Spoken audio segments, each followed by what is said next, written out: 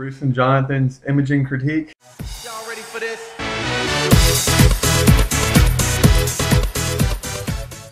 Alright, our first image here is some bilateral feet.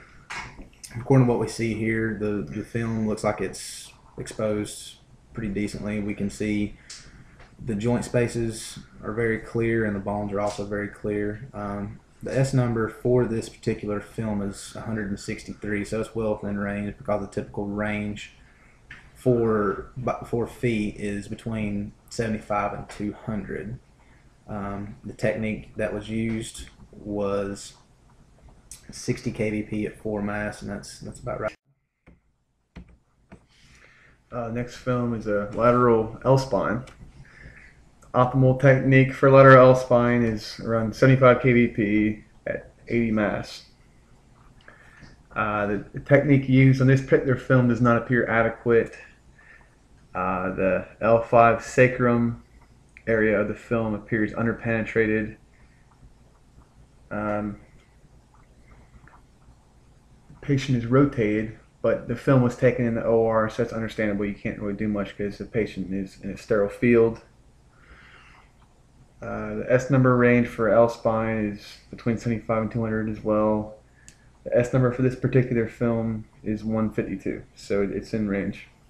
The next image that we have is a portable chest. From what we're seeing here, it looks like there was a good technique. The technique for this film was 110 kVp at 3.2 mass. The film demonstrates good lung markings, and also we can tell that there was sufficient penetration and exposure because we can also see the vertebral bodies posterior to the lungs themselves. The only thing that really seems wrong in this film is two things. One, obviously the guide wire should have been removed, but it could have been under circumstances that they could not have been, and that's why the film was passable. The S number for this film was 183, and that tells us that it's perfectly in range because a standard range S number is from 100 to 400. Next film is a portable KUB. KUB stands for kidney, ureter, bladder. Optimal technique for a portable KUB is around 80 kVp at 40 mass. The film appears to be underexposed. The patient's obviously obese. That probably has a lot to do with it. Me and Jonathan think a more appropriate technique could be 80 kVp at 80 mass. There's an artifact present in the middle of the film. It looks like possibly a gown button. Typical S number range for a portable KUB is between 200 and 400. The S number on this film is 105. The positioning is passable but not optimal. Patient is slightly off center to the left side. There's no rotation present. This is our next film. Next film indicates an AP skull. The S range for an AP skull is between 75 and 200. So it looks like our film is good because the S number is 150, so there's adequate technique used and there's sufficient penetration.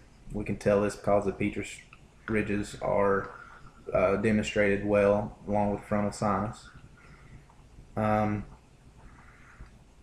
The optimal technique to be used for a typical skull is around 75 kVp at around 20 mass. That's what was used here, and that gives us the adequate penetration and good exposure for this particular film. Some things that are wrong with this film would include the wiring artifact.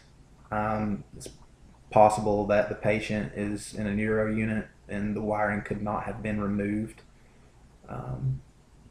So again, that's why the film was passable under those circumstances.